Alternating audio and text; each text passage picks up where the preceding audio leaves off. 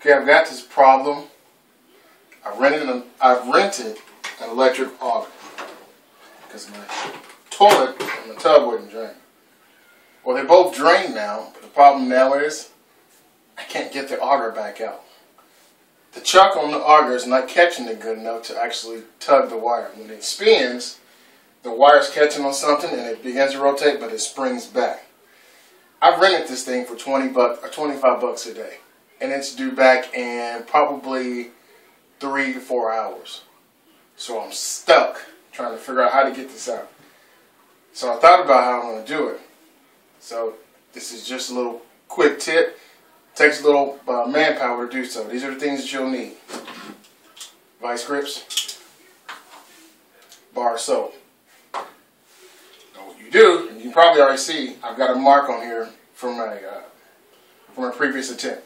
Take your vice grips. You want the auger to be right on the very ends of the strips. Get it as tight as you can.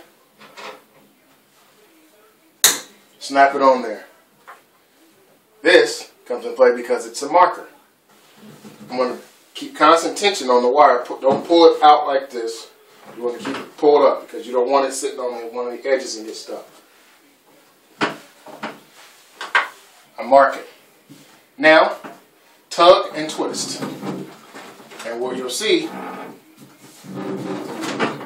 it does a couple things. Number one, make sure this ensures, watching the soap ensures that the wire is actually rotating. 2, it's telling you that you're actually pulling out some of the auger. So you see now where my soap is, I just marked. There. You see how much I pulled out. Continue to do this until you get it out. Once you get it out, rewind it back until it's full using the reverse direction. Take it back to the rental place. That's my DIY for today, and I'm hoping that this works.